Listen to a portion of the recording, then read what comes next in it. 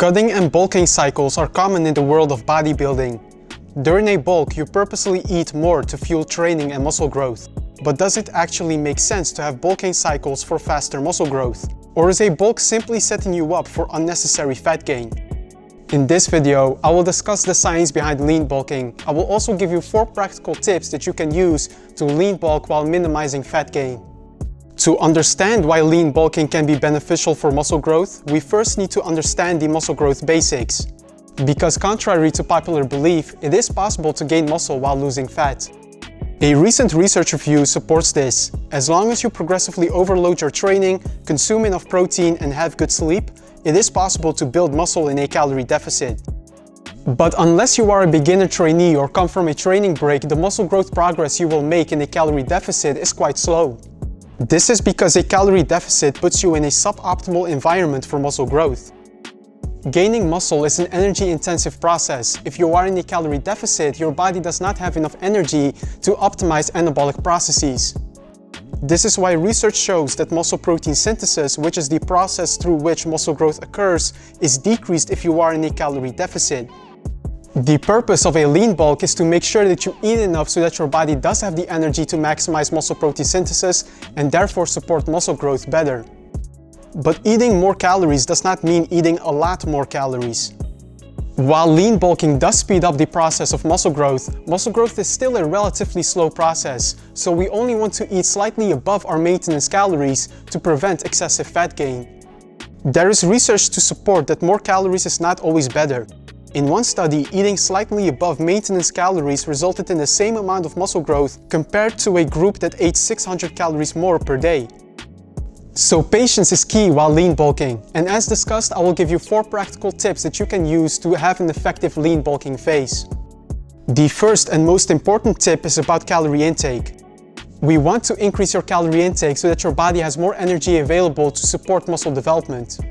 But we don't want to eat so much more that you gain excessive fat. Your lean bulking phase stands or falls with your ability to maintain a slight calorie surplus, because if you overshoot your calories, you will gain fat too quickly and will have to cut your lean bulk short. If you already have some training experience, a 2019 review paper suggests that eating roughly 10% above your maintenance calories is a good target. So if you maintain your body weight at 2,500 calories per day, your lean bulking calories could be 2,750 calories per day. This should result in roughly 1% body weight gain per month. So if you weigh 180 pounds, then you would gain roughly 1.8, or if we round it up, 2 pounds per month. Now, you may think just 2 pounds per month, that's relatively slow. And it is, but that's on purpose, because muscle growth is a relatively slow process. If you try to gain muscle a lot more quickly than that, you will likely shoot for a weight gain rate that is too aggressive and just increase your fat gain with no good reason. The slow and steady pace of weight gain allows muscle growth to happen without excessive fat gain. Now that we have discussed your calories, let's look into the second tip, which is about your macronutrient intake, or in other words, your protein, fats, and carb intake. Of all 3 macronutrients, protein matters the most. The research is quite simple. High protein diets results in more muscle growth than low protein diets.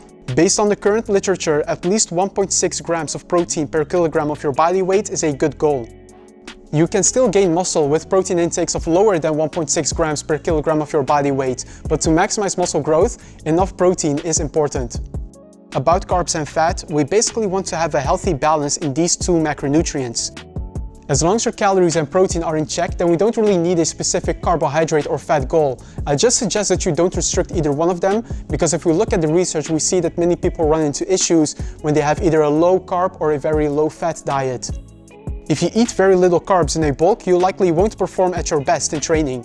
This helps explain why research shows ketogenic diets while bulking are less effective for muscle growth.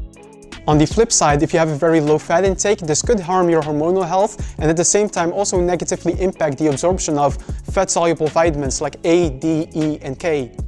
So after having your calories in check, make sure you consume at least 1.6 grams of protein per kilogram of your body weight and intuitively balance your carbohydrates and fat intake. The third tip is about lifting weights for progressive overload. Your training provides the stimulus for muscle growth. By lifting weights, you challenge your muscles and the muscles are forced to adapt by growing bigger and stronger.